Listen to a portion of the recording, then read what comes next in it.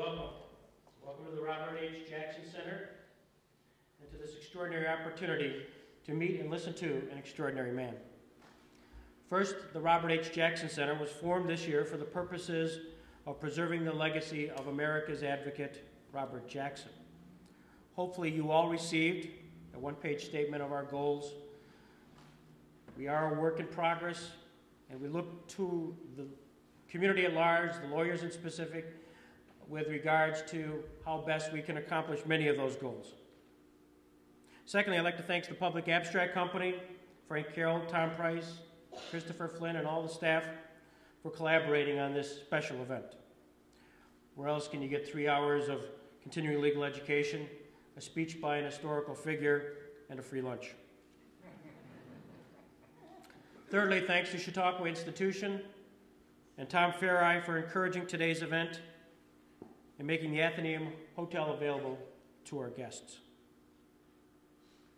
To our guests, I am pleased to introduce Ambassador John Dolibois, and unfortunately his wife of 60 years, who joined him at Chautauqua, came down with a little bit of laryngitis, and so she's currently at Chautauqua. Normally she attends all of his events to make sure he stays on the straight and narrow.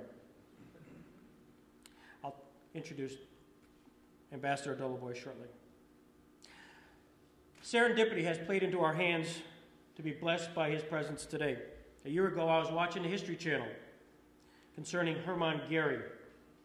There appeared John Dolibois, quote, Goering interrogator. He appeared several times during the 30-minute piece. After the program ended, I was curious and went to the internet. And under People Search, typed in John Dolibois, pressed, boom, there's only one. Happens to be in Oxford, Ohio, and there was his phone number. As shy as I am, I got on the phone, called him, and he was gracious enough to talk to me for about 45 minutes. I then thought it would be terrific to be able to interview him. I kept trying to find ways in which I could be at Oxford, Ohio. Little did I realize shortly thereafter, Tom Ferri, his brother Fred, called me. I do not know Fred, but I do know. His son goes to Miami, and through that connection got to know Ambassador Dolibois. He felt it would be important that the Ambassador Dolibois' story be told and be given the excitement and be given that there'd be a great deal of excitement and interest at the Robert Jackson Center. Serendipity continued on. Richard Haid, a friend of Ambassador Dolibois, was at our July 18th Chautauqua Institution speech, which was highlighted by Professor John Barrett. Mr. Haid suggested that Ambassador Dolibois would be perfect to come to Chautauqua. I was convinced. Also, I didn't realize that Mr. Haid then had conversations with you and learned that Ambassador Dolibois was going to be in Montreal on September 22nd to speak at an international conference. It was then, I thought, man, it would be wonderful if he could possibly, on his way back, stop at Chautauqua and spend a couple of days vacationing, of which we would exploit you. I then contacted Ambassador Dolibois to see if he might make himself available for such an event like today. I must tell you that 2 weeks ago, Ambassador Dolibois advised me that because of the events of September 11th, the Montreal conference had been canceled. Nevertheless, he vowed at age 83 to honor his commitments. I can tell you yesterday, Ambassador Dolibois and his wife drove 7 hours just to be with us today. That's remarkable. Thank you very much. We're honored.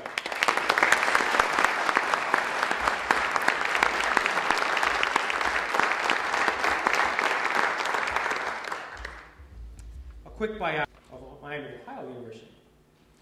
He was naturalized in 1941, married to his wife in 1942, drafted and assigned to the Military Intelligence Center, where he was trained as an interrogator.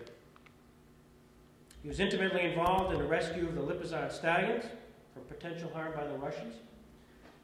And he just told me on the way down that that he's part and parcel, you'll see his personage in the Walt Disney movie, should you ever have it, in the rescue of the Lipizan stallions.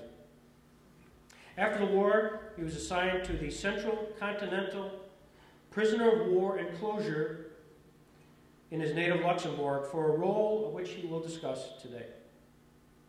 After World War II, his life continued to be distinguished as he worked for Procter & Gamble and was active in the affairs of the University of Miami of Ohio for over 35 years.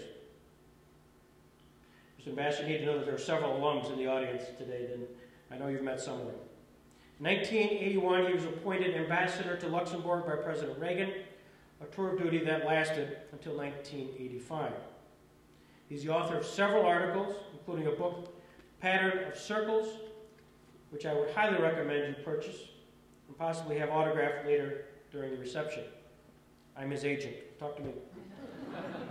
By the way, there are only a few books left, so if you're interested, don't wait. In order to put Ambassador Dolibois into a time frame, indulge me in sharing the following film. I'm going to move this for a second here. Any kind of history buff, here you get a chance to listen to a guy who was there, who had a chance to interface with all the people you just saw on the film. And so I'm just exceedingly thrilled and pleased that Ambassador Dolibois made a special effort to come here today to talk to us. Ambassador Dolibois.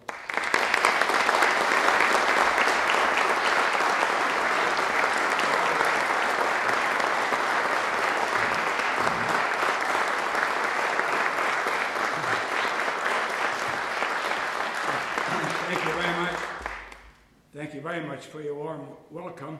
I really feel very privileged to be here. And after that very generous introduction, in fact, that's the most elaborate introduction I've ever received, with pictures and everything else. Now I can hardly wait to hear what I have to say. But I don't want you to be the least bit intimidated by all of the nice things that have been said, because I really don't let it go to my head.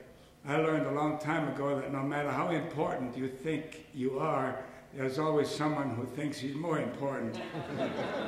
I can illustrate that with the story of Roosevelt and Stalin and Churchill meeting at the Yalta during one of their important sessions when they were dividing up the world. And after their deliberations, they met in the evening to have a drink and their favorite smoke. And they sat back in their private room, and Churchill looked at the other gentleman, and he says, my friends, you should know that I, more than anyone else in history, has influenced the developments of the world in the first half of this century. Well, Stalin wasn't going to settle for that. He lit his pipe and he said, Niet. He said, the Lord God Almighty said to me, Joseph Stalin, you will rule the world.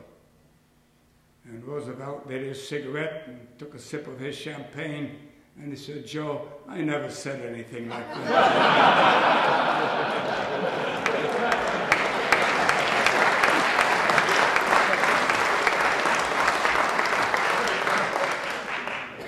I'm delighted to be here, and I'm honored to be here because I have many good memories of this part of New York.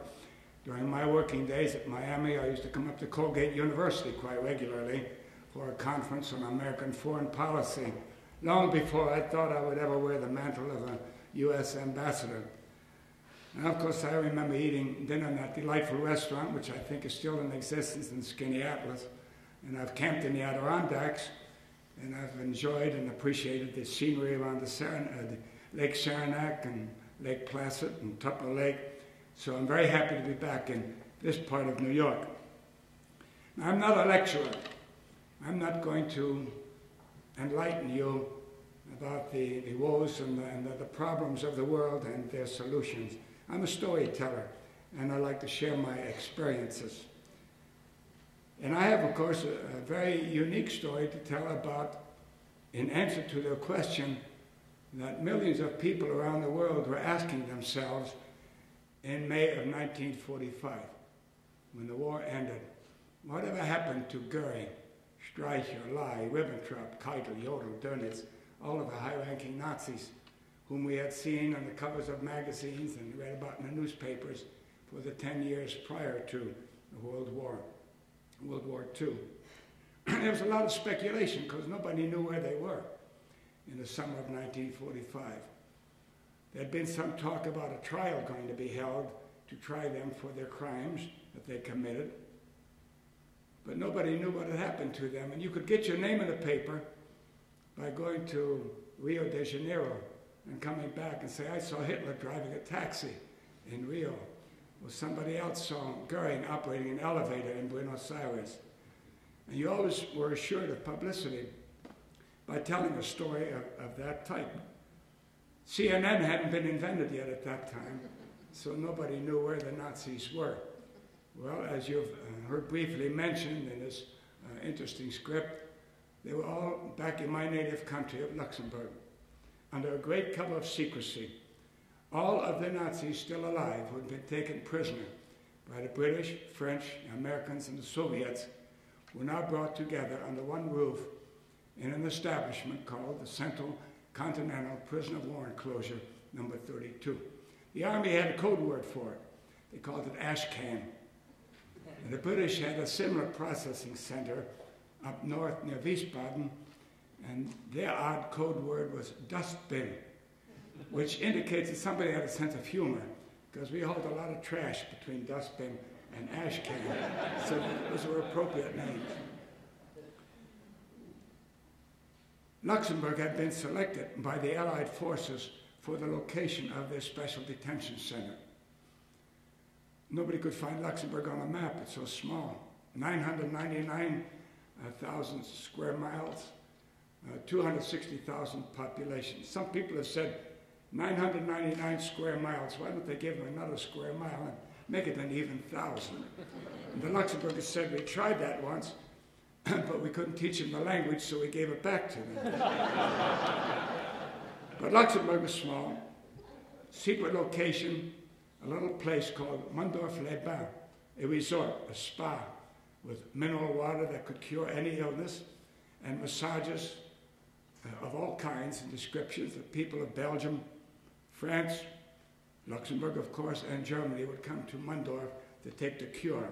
Baths that were invented and developed by the Romans 2,000 years ago. And that place was selected because nobody knew where it was. Nobody could find it. Palace Hotel, the largest structure, a 4-story hotel, became the headquarters of this detention center. We had a 391st Anti-Aircraft Battalion, American troops who were the military police, the guards of this establishment. They protected the environment. Around the compound of the hotel, or the whole compound, was a 10-foot barbed wire fence, machine gun tower in each of the 4 corners, 30 caliber machine gun, heavily armed guard. They kept the security, not so much to keep the Nazis in as it was to keep the Luxembourgers out, because to this spot, the Luxembourg government also sent the survivors of the concentration camps from Luxembourg, those who had been displaced persons, those who had been under arrest, mistreated. And they were sent to Mondorf to take the cure, to drink the water and to recuperate. And they were outside the fence. The people who sent them into their miserable situation, into the concentration camps, were inside the fence. And we had to make sure that those on the outside didn't get on the inside to enact their own international justice. So we had a military guard. We had 42 German PW, handpicked from different PW locations, who were the cadre, the work cadre, carpenters, electricians, cooks, bakers, doctor, even 2 chaplains, Catholic and Protestant. We didn't need a rabbi for this particular group. Then, of course, we had the people who cleaned up the place, they were the work cadre. A very interesting group to study because they were the ordinary German soldiers who had been subjected to the Nazi regime and who are now in a position to live on a day-by-day basis with the high-ranking, the Bonzen, as they call them, the big animals, the big ones. And then there were 5 others. They were members of the American military intelligence staff, and I happened to be one of them. And I'll get back to that in just a moment, but let me explain what the purpose of this international prisoner of war enclosure was. Justice Jackson, as the chief prosecutor, and his colleagues from the other 4 countries who were going to serve as prosecutors, and the judges, one each representing each of the 4 countries. They decided we're going to try these men for crimes against humanity, war crimes, crimes against the peace. But our intelligence had been very poor during the 30s. We really know very little about the Nazis. We didn't even know what these different ranks meant in the SS. What was the SS and its purpose? What was the SA, the Sturmabteilung, the brown shirts, and their purpose? What was the objective of the Hitler Youth, the NSKK, the NSKK, the National Socialist Flying Corps, the National Socialist Medical Corps, the National Socialist Motor Corps, paramilitary organizations which actually became the basis of the German Wehrmacht, the army. We didn't know how they were organized, what their order of battle was. We didn't know what their ranks were. What was a Sturmbannführer, an Obersturmbannführer, and an SS Reichsführer?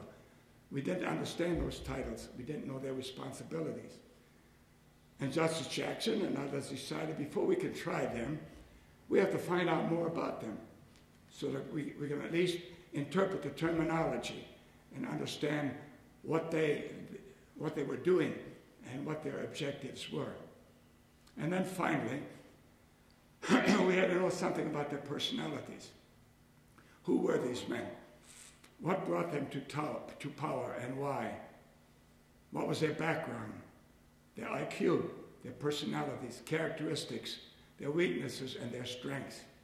So it was decided to bring all of these prisoners who were to be tried and those who would serve as witnesses for the prosecution and the defense to a secret location, Ash Camp in Luxembourg, where they would be interrogated and we would get the answers to all of these questions so that when the trial started in Nuremberg, we would have some basis, some foundation from which to work. And this is how Ashcan, the CCPWE number 32, developed and what it was all about. And under a great cover of secrecy, because we didn't want to be hampered by the press, the media. We didn't want anybody to know where these Nazis were and why they were there. Now the first question then was, what kind of people did you get together? Who were they? Well, at one point, you saw the class of 1945, because eventually the secret leaked out. And Time magazine did come to Mundorf late in August before we broke up the installation. And they took the class picture. And they called it the class of 1945, with the class president, Hermann Goering, right in the front row. These men lived on the 4th floor and the 3rd floor of the hotel that you saw pictured. The hotel furniture had been removed, replaced with a folding army cot, straw mattress, 2 or 3 GI blankets, a bucket of water, a cake of Lifebuoy soap, the original Lifebuoy soap, the kind your mother put in your mouth when you use bad words. They were not permitted to wear belts, neckties, shoestrings. We did compromise on the shoestring because they kept walking out of their shoes.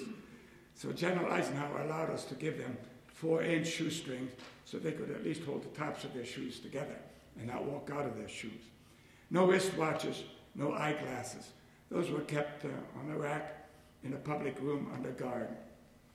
We were worried about their wanting to commit suicide. There were no door locks, no doorknobs, no screws, bolts, anything they could use. They had the freedom to move around the hotel. They could visit each other in their rooms, and they could come and visit us. The 5 of us who were the interrogators lived on the 1st floor. The 2nd floor was a buffer. Nobody lived there. There was a buffer between the 3rd and 4th where the prisoners lived. The ground floor, the dining room, living room, a lounge, where they could listen to an armed forces radio and read the newspapers that were available, very few of them, and they could socialize. There was a veranda in front of the hotel where they could sit and sun themselves. They could walk in the hotel gardens within the barbed wire enclosure. So they had that freedom, and that was by design, because by associating with each other, intermingling, talking, arguing, it stimulated our interrogations, our information, because we had no difficulty getting information from them.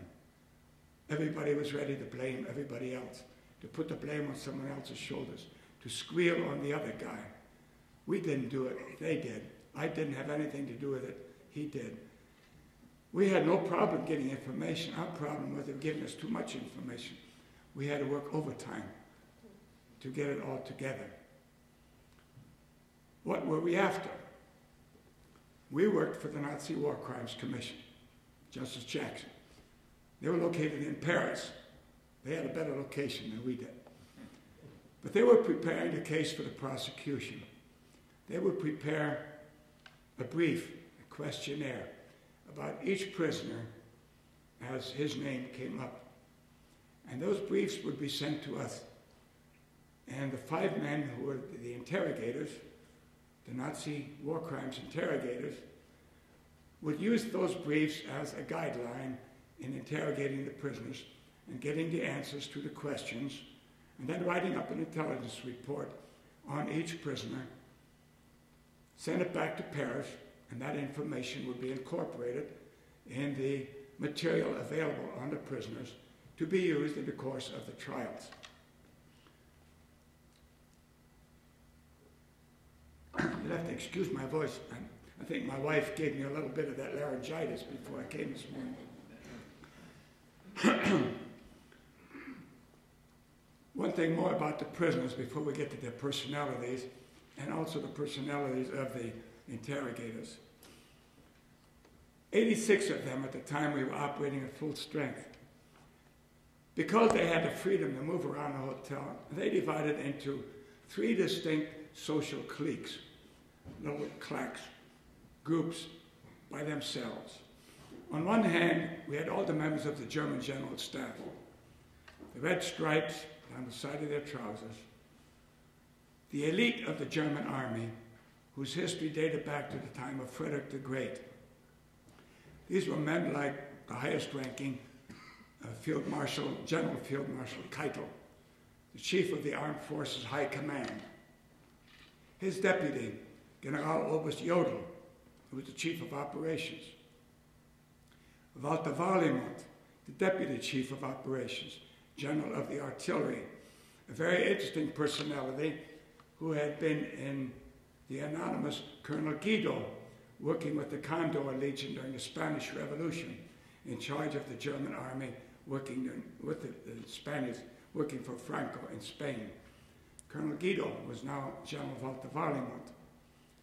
Grand Admiral Dönitz, the Commander-in-Chief of German submarine warfare, Commander-in-Chief of the Navy, who subsequently was named by Hitler to be his successor when Hitler committed suicide. Grand Admiral Raeder, the Commander-in-Chief of the German Navy. General Field Marshal von Blumberg, who had been a former Chief of Command. Von Rundstedt, the leader of the Battle of the Bulge. Kesselring, the commander of German troops in Italy, who became the commander of the Western Front during the Battle of the Bulge. Well, these and others were the members of the German General Staff, the elite, the military, who helped to plan and execute World War II. Now they were declassified prisoners of war. They were all together in a group. They wanted nothing to do with the other prisoners. The German General Staff had their own little clique. They would sit together, they would eat together, and they would tell us all about the Nazis and about the others. Well, in the second group, we had the men like Julius Streicher, the Jew baiter, the Gauleiter of Franconia, editor and publisher of this pornographic anti-Semitic newspaper called Der Stürmer. Robert Lai, the Labor Front leader, in charge of the Arbeitsfront, a union, government union. You couldn't get a job in Germany without belonging to the Arbeitsfront, the Labor Front. Lai had more than 30 million members in his organization. Everything from ditch diggers, streetcar operators, to foremen in factories were members of the German Arbeitsfront. Fritz Sauckel, the man in charge of slave labor, who provided more than 5 million non-Germans to work in Albert Speer's industries and mines to keep the war effort alive in Germany.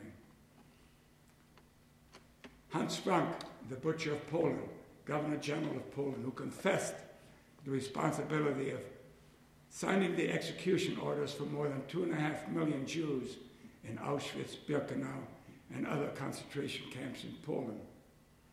Arthur Seyss-Inquart, who betrayed Austria, later became the military governor of the Netherlands. Baldur Schirach, the Hitler Youth leader, and of course, Albert Speer, and others. The Alte Kämpfer, Rosenberg, the Nazi philosopher, Kaltenbrunner, the Scarface you saw, the man in charge of the Sicherheitsdienst, the security service. These were the old fighters who had helped Hitler come to power. They were the ones who joined him in a putsch in 1923 in Munich. And then, of course, are the ones who then also rose in the ranks and received the positions of power, who had the right to send people to concentration camps and to their death without trial. These were the real Nazi criminal element. They stuck together. Now in the third group, we had the bureaucrats, the German government, the ministers, the secretaries, some of whom had worked for the Kaiser's regime during the First World War. During the Weimar Republic, they became Social Democrats and kept their plush jobs in the government. The Minister of Agriculture, the Minister of this, that, and the other. They ran the government. When Hitler came along, they jumped onto the Nazi bandwagon and became Nazis and kept their plush jobs. I venture to say that if they'd stayed there long enough for Stalin to come riding onto den Linden, they'd have jumped onto the communist bandwagon. They were opportunists. They went with whatever wind was blowing. Now they too were declassified prisoners of war, stuck together as bureaucrats, the Nazis, the generals. As I said, we played them off against each other. And this is how we got our information. We didn't have to use any thumb screws, secret devices. We didn't torture them. And we just had to shut them up when they talked too much, because they were very eager to talk. In fact, a man felt depressed if he wasn't being interrogated, because in the eyes of his fellow prisoners, he wasn't very important if we weren't interrogating him. How do you get to be an interrogator? Well, I have to digress a moment here and tell you personally why I was one of 5 chosen out of some 11 million men in uniform. And it's a roundabout route to become an interrogator of the high-ranking Nazis. I was working for Procter & Gamble in Cincinnati after graduating from college. November 1942, I received one of those letters from the late President Roosevelt telling me my neighbors had gotten together, decided to do me dirt. I was now in the Army. I reported to Fort Thomas, Kentucky, which was the induction center at that time. I'll never forget the young PFC who sat behind the table there in the personnel section. He looked at my papers when I came up in line, and he said, "Well, Dolibois, what can you do?" Well, I've heard my name mispronounced, just that kind of a name. But I thought he was overdoing it a little bit. And I proceeded to correct him. And that was the first mistake I made in the Army. He looked at my papers, and then he shuffled the papers and said, "Hey, look, just because you went to college, don't expect me to get literary attitudes." And then, of course, I took all the wind out of my sails. But in answer to his question, what I could do, I said, I was born in Luxembourg. And I could speak German and French fluently, and I'd like to get into military intelligence. He said, "Did you ever drive a truck?" I said, "No, but I can speak German fluently." I wasn't going to give up so easily. I said, "How about a bus or a tractor or a plow or something heavy with air brakes?" I said, "No, but I can speak German fluently." Well, by that time, my minute and a half was up. And 2 days later, I found myself on a troop train on my way to Fort Knox, Kentucky, where the Army made a tank driver out of me. Now, I was inducted on a day they needed tank drivers. If I'd been inducted the day before, I'd gone to Cooks and Baker School in Texas, or maybe the artillery the day before. But on that day, I became a tank driver. I was a square peg in a round hole, and I applied myself. I became a good tank driver. I drove every vehicle in the armored force. I fired every weapon in the armored force. I completed my basic training, and in due time was chosen for OCS to become a 90-day wonder. I went to Officers Candidate School in Fort Knox, got my first demerits from no less a person than General George S. Patton, Jr.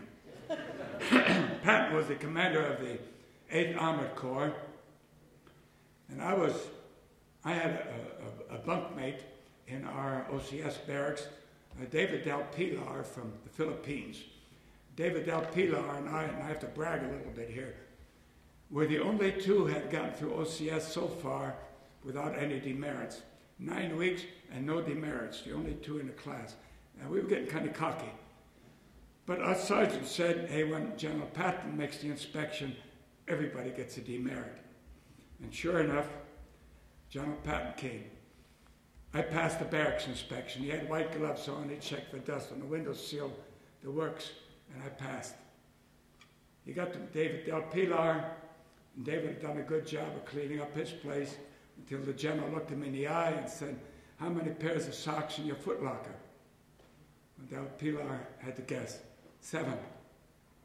The general said, 2 demerits, improper inventory. It was 11 pairs of socks. He got his 2 demerits. We both passed the uniform inspection with flying colors. Then the last thing was the rifle inspection, and I knew I had it made. My bore was clean. You could suck a milkshake through that bore. I came to present arms, and the general grabbed the rifle and spun it, looked through the bore, then he flipped it back at me, and we always kept a nickel. Those of you who have been in basic training, you keep a nickel in your rifle to hold the spring down so you can drive the bolt home. That nickel mysteriously popped out and landed at my feet, and the general said, what is it, heads or tails? And I said, you know what's coming? I said, tails, sir. 2 demerits, moving in rank without permission. And that was a good omen.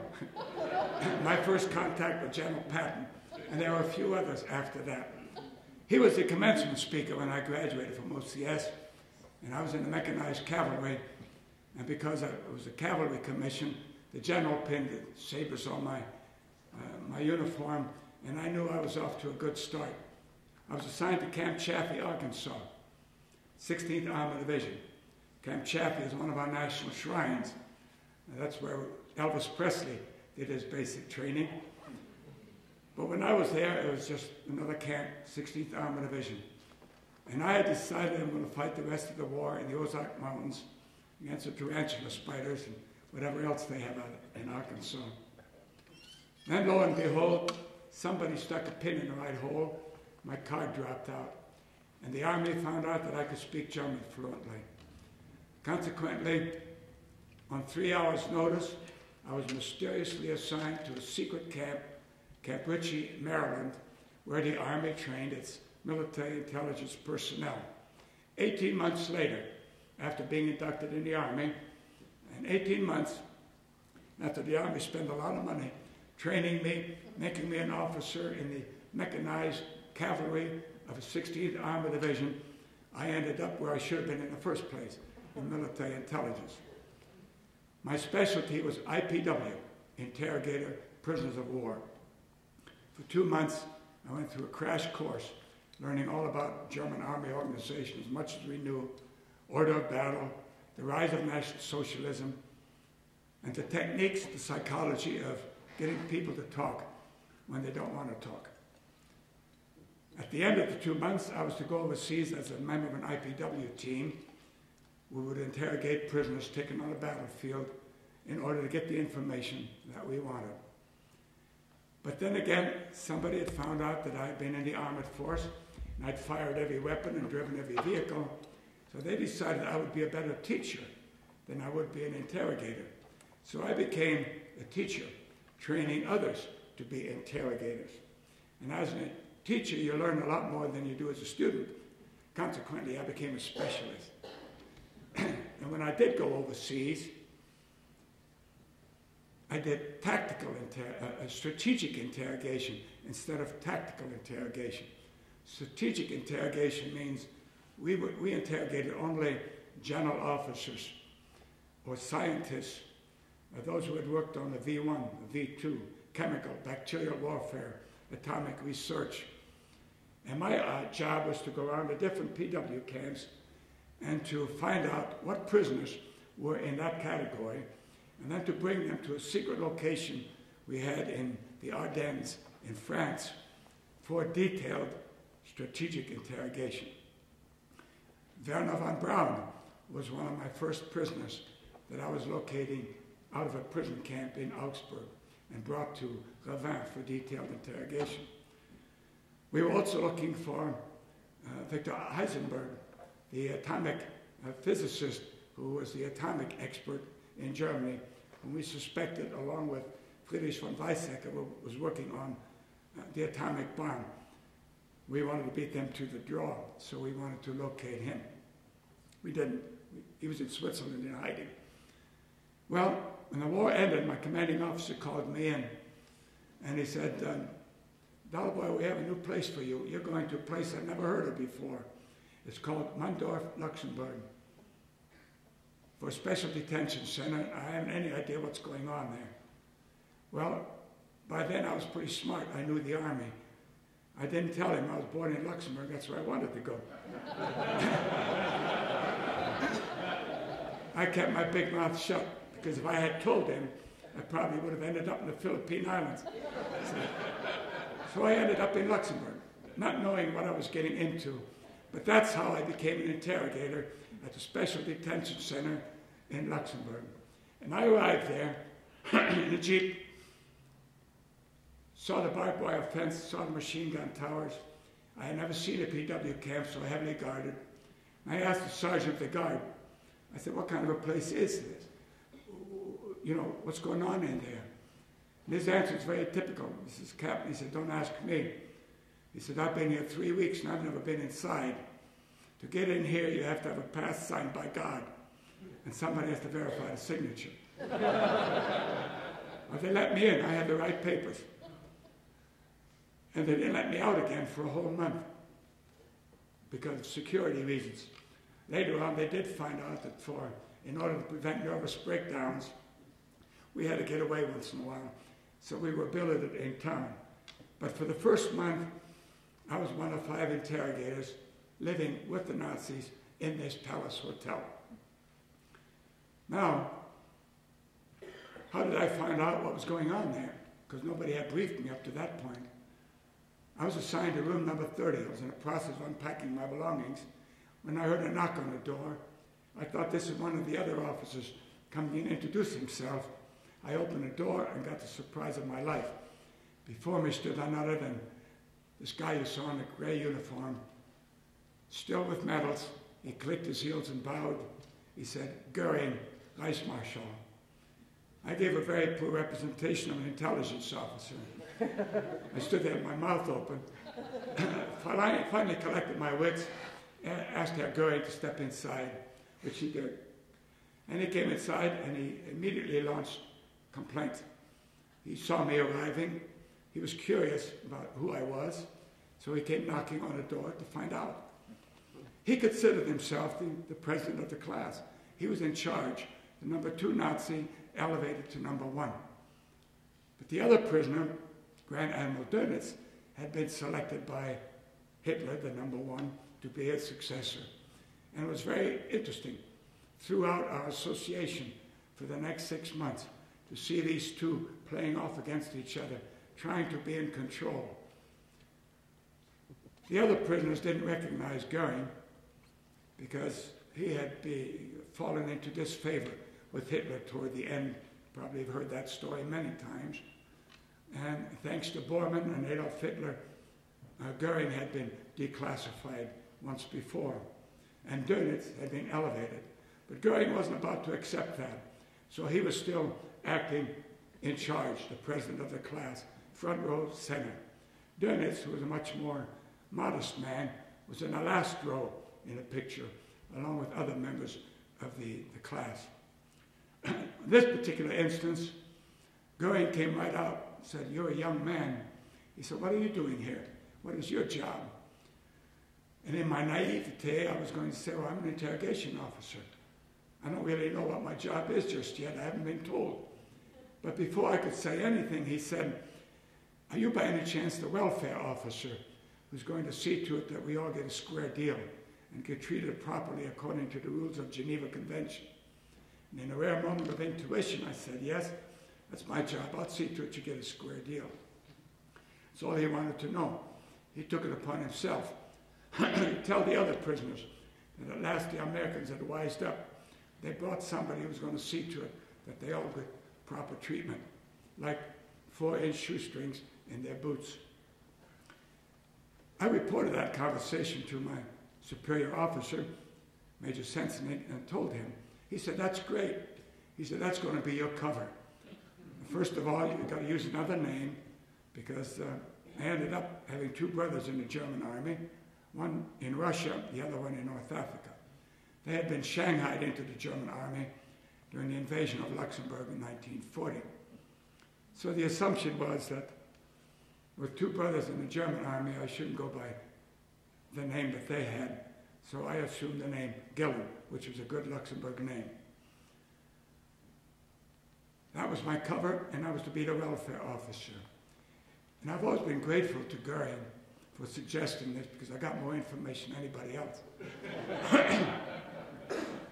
And in addition to just having a routine interrogation, the other 5 interrogators, the other 4 and I, when we did an interrogation, it was based on the questionnaire that we got from Justice Jackson's office. Certain prisoner, certain information, where was he at the Wannsee conference? Did he participate in this? Did he sign this document? And we would then decide at a staff meeting who would interrogate that particular prisoner, and that would be it. With the result that the other 4 interrogators actually got to know about maybe a dozen of the 80 Nazis. I got to know all of them because I made the rounds every day, and I visited them in their rooms. How are you today? How are you feeling? What's going on? I collected gossip, and they were full of it, telling me all about the shortcomings, the weaknesses of this guy and that guy whom they didn't like among their entourage. And I kept file after file of all of the personal dirt that they fed me. And that turned out to be a very good thing. As I said, I got more information than anybody else. And I have been grateful to Goering, and I got to know all of the prisoners. But it also created another problem as far as the immediate future was concerned. So this was our function, to receive our questionnaires, to interrogate them, to get the answers, write up our reports. We also acted as interpreters and sometimes witnesses for visiting interrogation teams from other countries. The French, British, and Soviets would send interrogation teams. The Polish government, the Belgians, and we would sit in on those interrogations too. My other job was to be the liaison officer with the Luxembourg community because, fortunately, I had retained my mother tongue. I could still speak Luxembourgish. So it was part of my job to explain to the Luxembourgers in the community what was going on behind the barbed wire fence, that we were not treating these men in a luxurious hotel with fine gloves, with kid gloves, that they were actually prisoners of war, declassified. We did not salute each other. We did not shake hands. We addressed them as Mr. Mr. Goering, Mr. Speer, Mr. Rosenberg, no military rank, no position in the government. They were declassified prisoners of war. I don't know when you're going to ring the bell on me. Tell me when my time's up. Let me just pick a few of them to tell you about their personalities. What were these guys like? I need to tell you one more thing that I ended up being in addition to a welfare officer. We had brought in a prison psychiatrist, Douglas Kelly, who was a professor of psychiatry from the University of California. He was the world's expert on the Rorschach analysis test, the ink blot test. And he had been selected as a prison psychiatrist because Justice Jackson also wanted to know the IQs of these prisoners. He wanted to know, were they fit to stand trial? Were they insane, as was suspected in some cases, like Rudolf Hess, who didn't join us until we got to Nuremberg. But Robert Lai, the Labor Front leader, who acted very cruelly, Hans Frank, who had attempted suicide, Carlton Brunner, who had had some problems. We wanted to know about their whole outlook, were they fit to stand trial, and more about their personalities. And the Rorschach test, apparently, was the best test to get the results and to find out their complete personality. The problem was that Major Kelly couldn't speak German. And somebody found out that I had majored in psychology at Miami University. So they tapped me to be the interpreter in the evening for Major Kelly in the administration of the ink blot test. And that turned out to be very rewarding from the standpoint of adventurism and getting to know more about the Nazis than was ordinarily revealed by gossip or by interrogation. So in addition to looking out for their welfare, going to visit their families, carrying messages back and forth, gathering intelligence in that fashion, I became the assistant psychiatrist interpreter for the prison psychiatrist. Meanwhile, I directed my efforts to getting away from it all because up to then, I had enough of Nazis. I didn't want anything more to do with them. So it became a struggle between my commanding officer and me trying to get away from there, he trying to keep me because he was a power and empire builder too. So it was fun from that standpoint to get to know these Nazis. Well, what were they like? When we got them all together, the class of 45, a room full of blonde, blue-eyed Aryans, 7 feet tall, Supermensch, Herrenvolk, the master race. Now, they looked just like anybody else. Some were short, some were tall, some were fat, some were skinny. Some were very bright, some were very stupid. They looked like anybody else. You get a group of people together, you got a little bit of everything. So the Nazis didn't live up to the Herrenvolk, the master race concept at all, in their physical appearance and in their behavior. Some were cowards, some were afraid, like Goering, who was afraid of thunder and lightning. Actually, one day I walked in his room during a thunderstorm because we knew about his weakness and found him cowered under his bunk. He was afraid of lightning. He also had a guilty conscience that probably contributed to it. Let me take Goering. And let me also say that in describing these people, in one word, in our relationship, I would have to use the word irony. It seemed that almost every one of the contacts had some kind of an ironic twist. And I think I can weave my story around the word irony, particularly in the case of Goering. He had a third highest IQ. The highest IQ was Hjalmar Schacht, the finance minister. Second highest, Arthur Seyss-Inquart, the man who betrayed Austria. The third, Hermann Goering. He was intelligent. The lowest IQ was Julius Streicher, the Jew baiter. He wasn't a moron, but he was pushing it pretty close to it. But Goering had a marvelous personality. He was fun to be with. He had a terrific sense of humor when he wanted to show it or exercise it. And if he was in a good mood, he could entertain you. He actually had a joke book, a little black book in which he kept track of all the jokes being told in the underground in Germany about himself, about Hitler, and about other Nazis. And if he was in a good mood, he'd bring out his little book and tell you some of his jokes. Some of them off color, but they were funny. They were always about the other guys, and sometimes about himself. he could laugh at himself, even though he took himself very seriously and had an ego that you could stretch around the block. So he was charming. He had that. And he had a good sense of humor. He could laugh at himself. He was not a coward. He was an ace in World War I. Commander of the von Richthofen squadron after von Richthofen was killed.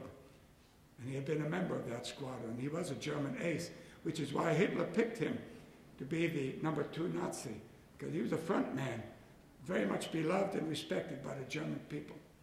But he was also a criminal, a man who was responsible for the formation of the SR, the black, the brown shirts, the SS, and the concentration camps. When he was in a bad mood, we avoided him, because he was in a black mood. He didn't want to talk. He didn't want to be seen. He didn't want to talk to anybody. And he had these mood swings because he was a dope addict. He arrived at the prison with a shoebox full of paracodine tablets. He had been addicted to morphine because during the time of the putsch in 1923, he had been shot in the groin. And in the course of his recovery, with the use of morphine, he became addicted to morphine. And during the years that he was the Reichsmarschall and held all of the other ranks in the German government, the president of the Reichstag, periodically, every couple of years, he had to go to the tank to be dried out, to take the cure for his addiction. Consequently, he was chewing these paracodine tablets like M&Ms by the mouthful as part of his addiction. And he consumed, we estimated, from between 20 to 40 of those a day. He just had them in his pocket and just chewed on them. We broke them of the paracodine habit. We broke him by reducing his dosage gradually, with his cooperation, by the way, with the result that he lost about 100 pounds during the first 6 months he was our prisoner. When the trials got underway, he was in better health than he had been for years. Prison life was really good for his health, which he admitted with his own sense of humor. So Goering was an interesting person from that standpoint.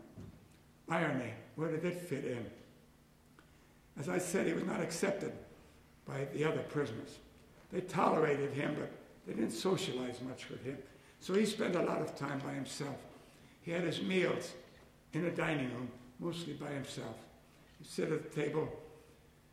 One day I was a duty officer, standing next to his table when a German PW, I mentioned the cooks and bakers, ordinary soldiers, brought a plate of stew on a heavy porcelain dish. No knives or forks permitted, only spoons. He set the dish in front of Goering. Goering looked at it rather disdainfully. Then he shoved it aside. He said to this PW, "Take that slop away. I fed my dog much better than that back home." Well, this PW was quite hep to the situation. He took the plate of stew. He stepped back, clicked his heels, and bowed. He said, "In that case, Herr Reichsmarschall, your dog ate much better than we German soldiers did." That's ironic.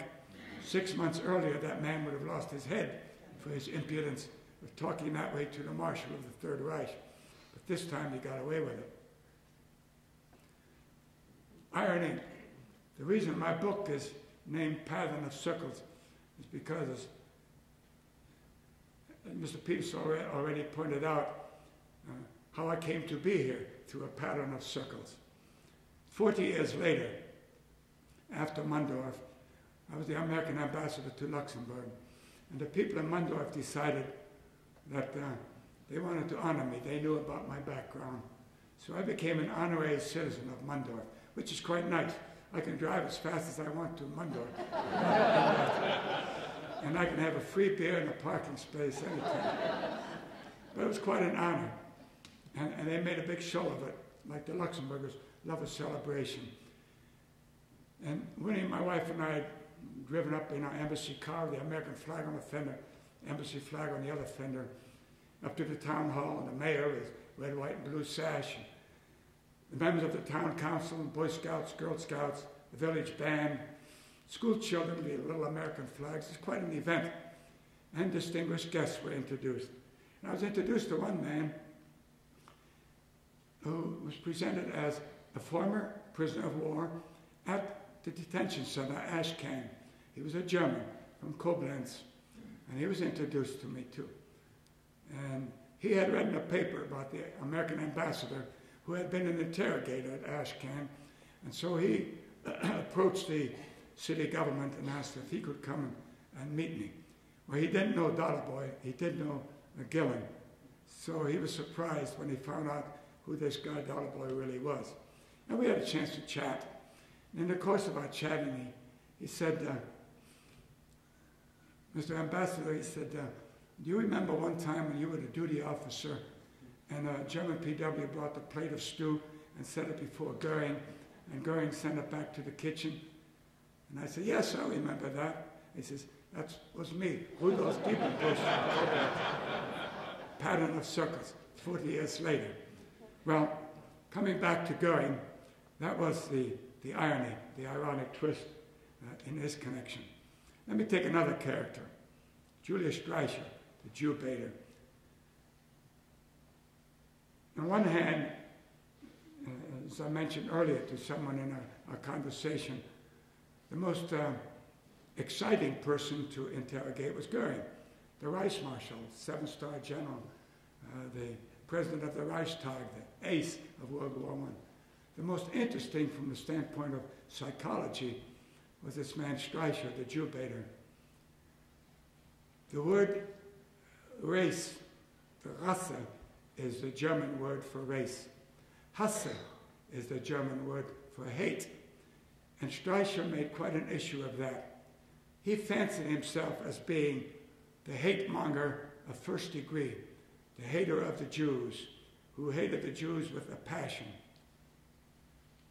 You couldn't talk to Streicher for 3 minutes without his going into an anti-Semitic tirade. He published this pornographic anti-Semitic newspaper, which had exposés of the Jews, all kinds of stories, pornographic, the word go. He hated Jews by his own explanation because when he was a boy, 5 years old, a traveling salesman had come to his house selling material, goods, and his mother ordered some material to make a suit for his father. And she bought this material, ordered it, paid for it, and when it arrived, 3 weeks later, it was of inferior quality and was short measure, not as much as she had ordered. So he heard the word Jude, Jew, for the first time from the mouth of his mother when he was 5 years old. My mother felt herself betrayed, he said, and we children cried with her. Then he went to school, and he studied the Bible, and he learned what the Jews had done to Jesus, and they crucified him, and he ended up hating them. He went in the army in World War I, and the Jews always got the better jobs and the promotions. And then he became a school teacher, elementary school teacher, and all the Jews in the school were promoted, and he wasn't. So it was always the Jewish fault. He hated the Jews. Limited intelligence. His IQ was 106. But he could talk about the Jewish religion, the Jewish culture, the Jewish people, Jewish history with finesse. He really was an expert. And you wondered how this man of limited intelligence could become so well informed and retain so much. And we learned that he kept a library called the Stürmer Bibliothek. Wherever the German troops went, into Czechoslovakia, Hungary, Poland, into Belgium, France, Netherlands, Luxembourg, they burned down schools, synagogues, libraries, and millions of books. But they had orders to bring back the best samples of Jewish literature, manuscripts, books about the Jews, and to bring them to the Stürmer Bibliothek. So Streicher collected a private library of Jewish literature. Every book, document collected from all parts of Europe about the Jews, for the Jews, by the Jews, was in his private collection. He read and studied this material, then he would distort it and use it in his anti-Semitic speeches and his books and his publication. Well, we became curious about this library. We located it in a basement of an old warehouse that had been bombed out. And I wish I could tell you how it felt to see this collection of books, undoubtedly the most valuable private collection in the world. As I said, every book written by the Jews, for the Jews, about the Jews, collected by the one man who has given his life to wipe out Jewish culture, with every intention of doing it not only in Germany, but in all of Europe, the rest of the world. He's the only one who has preserved that aspect of Jewish culture. If it hadn't been for Julius Streicher, those books and documents and manuscripts would have been burnt like the rest of everything that the Nazis destroyed. That's irony. Rosenberg, the Nazi philosopher, who wrote the second bestseller, and I took it to Rosenberg in the course of one of our visits, and I asked him to autograph it for me. He grabbed the book, held it behind his back. He said, "I can't let you have this." And I said, "Why not?" He says, "Well," he said, "in the months we've been together, I find that you're a good Christian, you're a good soldier, you're a loyal American. And if you read my book, your eyes will be open, and you'll no longer believe as you do. You no longer will follow as you follow, and your whole philosophy will change. And I don't want that on my conscience, so I don't want you to read my book." Thinking quite a lot of his book. But I promised him that I would never read it. I would just keep it as a souvenir. And so he autographed it for me, and I kept my promise. I never read it. It's a wild podge of anti-Semitism, anti-Christianity, anti-everything that's decent and good that we as Americans respect and believe in.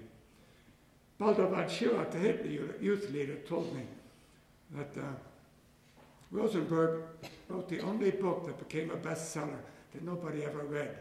And I believe it. So I at least had that. Well, I wish I had the time. I do want to allow you some time for some questions, because I'm sure there's some things you'd like to know about that I haven't even touched on. But I do have an anecdote about just about every one of these Nazis that I got to know quite well. Of 1945, after the 7th, 2 planes, you saw just an inkling of the life. They were now in solitary confinement, to be tried in the first session of the tribunal. Lai wrote a note. I didn't go to Nuremberg with him. I was sent to Ober-Ursel, the Military Intelligence Service Center, to do a study on the history of the German general staff. When a note arrived from Lai saying that he had some very important information that he would give only to me, the welfare officer, and I should come to visit him at Nuremberg.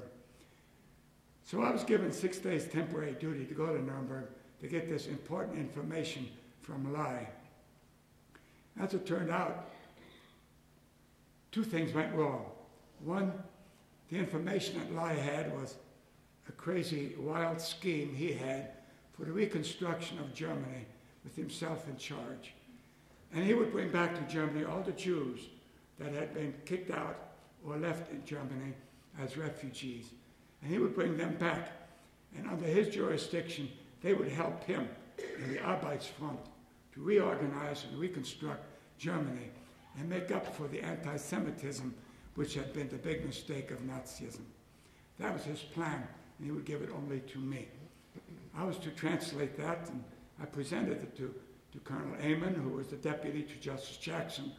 I don't know whether Justice Jackson ever read it, but Colonel Amon called me in the next day and said, "This is crazy. We're naturally not even going to send this on through channels." If he had, they'd still be going through channels anyway. So I had to tell Lai that his scheme wasn't going to work. And consequently, he panicked. He had been shot down as a navigator in World War I and had a very severe head injury, a damaged brain, which resulted in his stuttering. He stammered whenever he talked. And the first time I ever interviewed him in Luxembourg and just asked the routine question to fill out a form, "What is your name, your full name?" He stammered, he stuttered in giving me a reply, and I thought he was trying to be a smart aleck. And I reprimanded him, and he pointed out that he apologized, that this was a legitimate stammer, and he explained how he got it.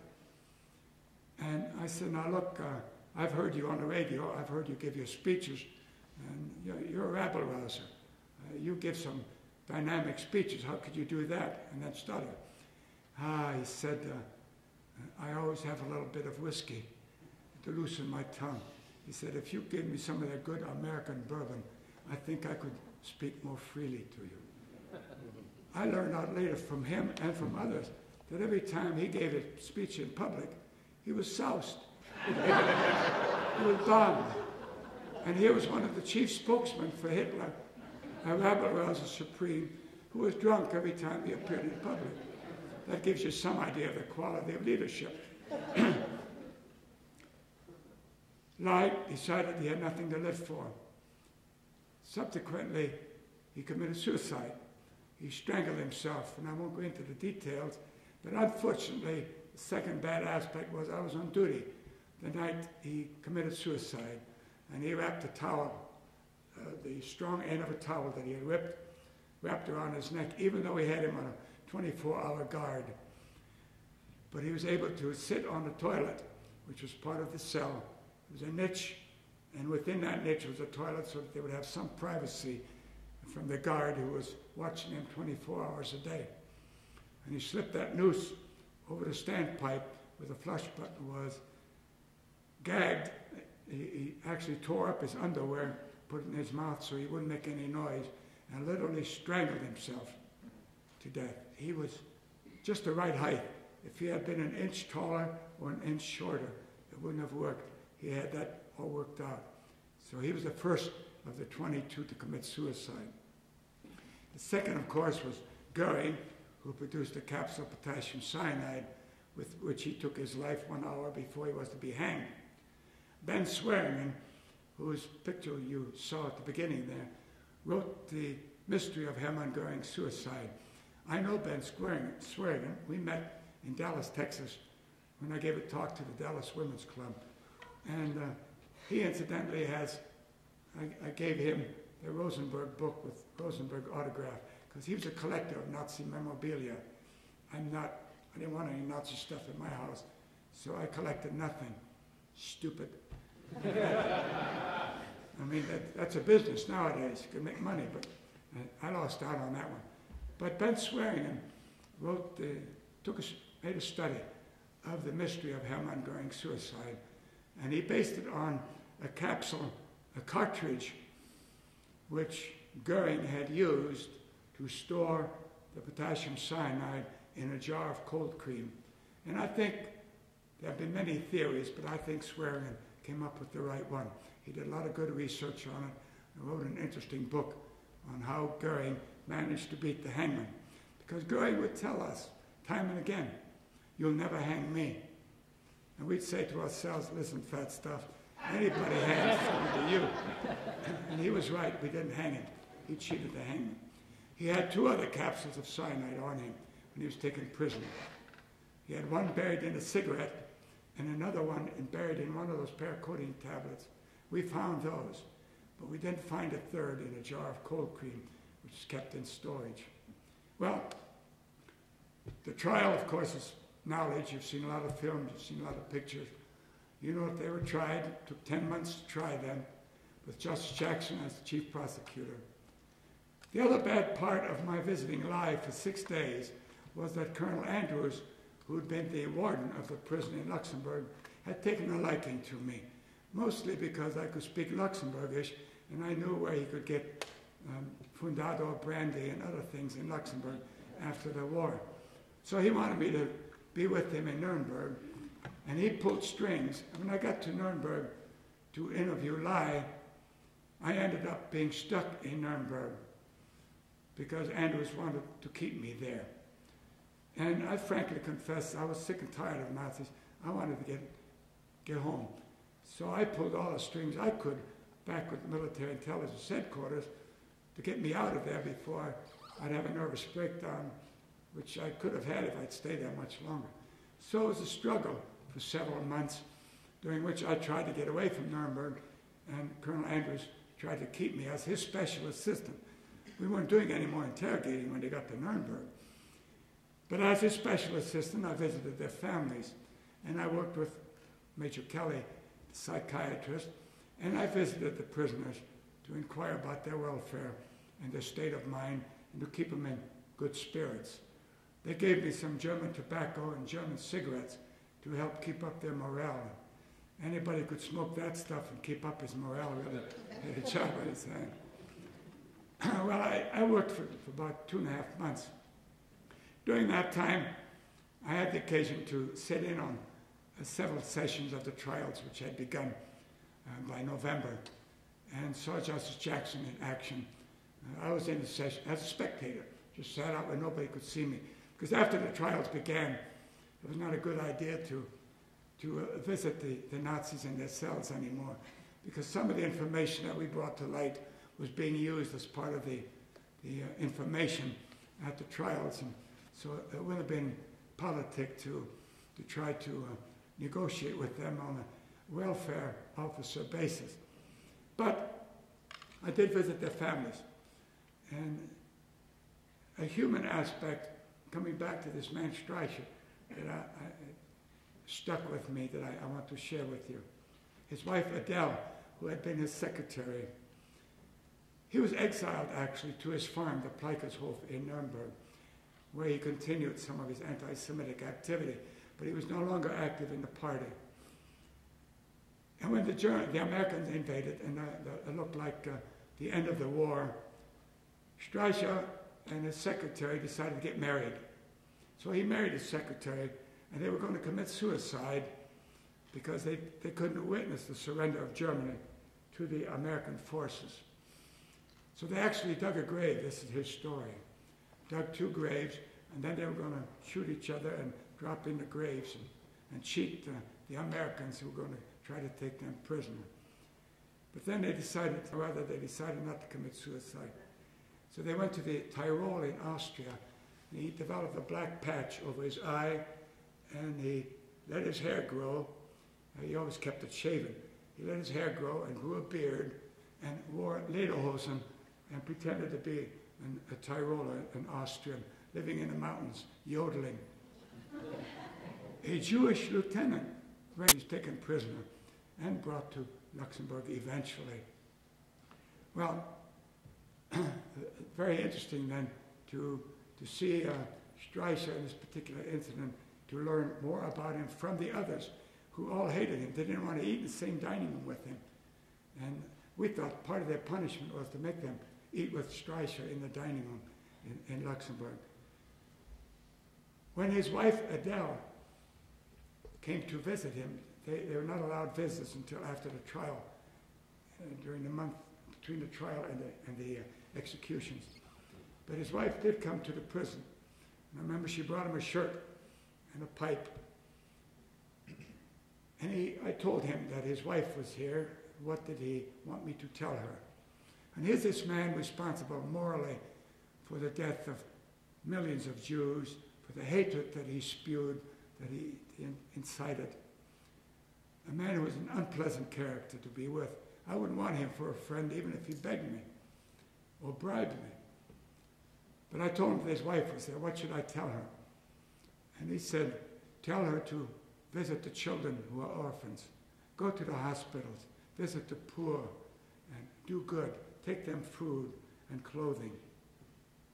And I took that with a bit of suspicion, but I was going to honestly deliver the message. Then he came toward me and put his hand on my arm. And for a moment I was so shocked I didn't know what to do. I couldn't very well say, get your hands off. But he put his hand on my upper arm, and he held it there for a few seconds. And then he took it away.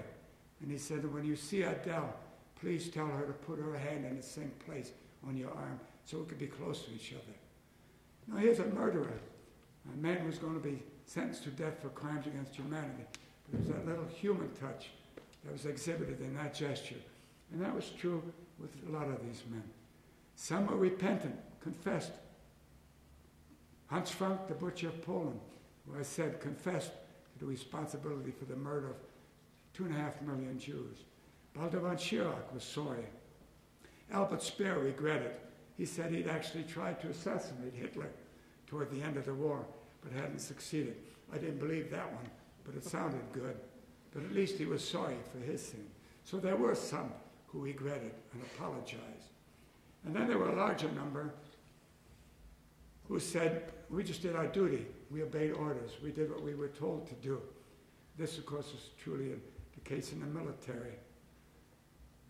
And then there was the other extreme, like Saukel and Streicher and Kaltenbrunner, who were the fanatics whose last words before the noose was tightened around their necks was Heil Hitler and long live the Third Reich. So you had a perfectly normal curve of those who were sorry, those who admitted their guilt, and those who tried to cover up. I didn't know anything about it. I was a ski instructor in the mountains. Bruce Hirschenson ran for the Senate in California, wrote a book, an article rather, and the title of it was A Nation with 300,000 Ski Instructors. Everybody was a ski instructor. We didn't know anything about this. And then, of course, you had those who were sorry, who were fanatics to the end. Well, I do want to close my remarks by saying that 21 were tried. Bormann, in absentia.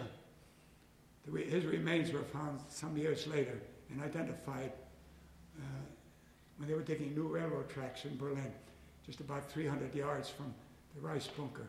He was killed in a war by artillery or something, so his remains were identified. But he was tried in absentia and found guilty and sentenced to death by hanging. 11 were sentenced to death. Goering committed suicide, cheated the hangman. The other 10 were hanged. 3 were acquitted.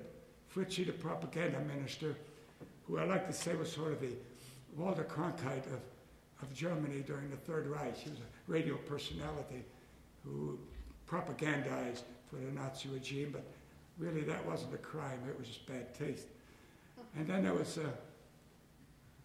Fritschy, Scharmachat, and von Papen, the former Chancellor of Germany and Vice Chancellor under Hitler, who again had served Hitler as ambassador to Austria, ambassador to